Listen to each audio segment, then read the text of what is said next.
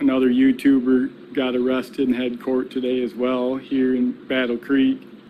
It seems they like to arrest YouTubers here.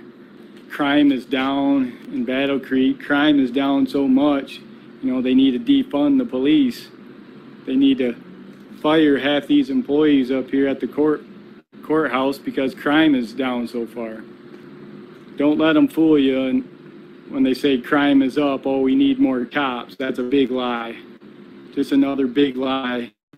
Don't believe it. Crime is down. There's never been a better time than now to defund the police, defund these courthouses.